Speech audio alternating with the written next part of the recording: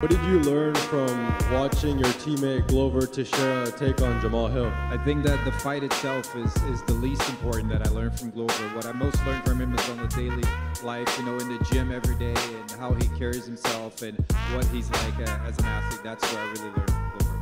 No, I don't take any fight personally. You know, I'm a professional.